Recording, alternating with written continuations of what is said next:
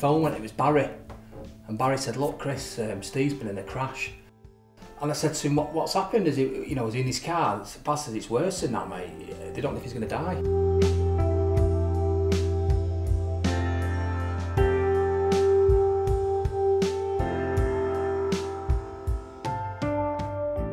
Time stands still when you're in a coma. Obviously you're not aware of each day passing into the next. Your family and your friends are aware of the time passing because they're coming to visit you in hospital. Very, very surreal. Yeah, it's the last thing I expected to hear really, because I think we'd arranged to actually, well, I'd arranged to give you a call at that time. I made the call, that was literally minutes after the accident. So yeah, very surreal.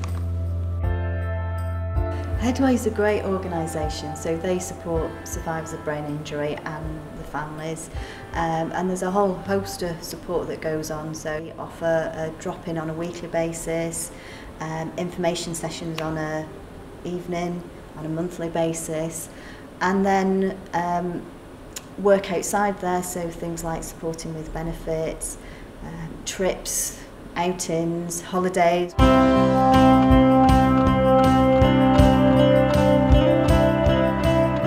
Retrain your brain, as Suzanne tells me, and you can do it, and I have done it, and I am doing it, and it's an everyday battle, but it's something I'm getting on top of, and I am on top of, and it's certainly not affecting my education, which is going really, really well. So everything's looking up.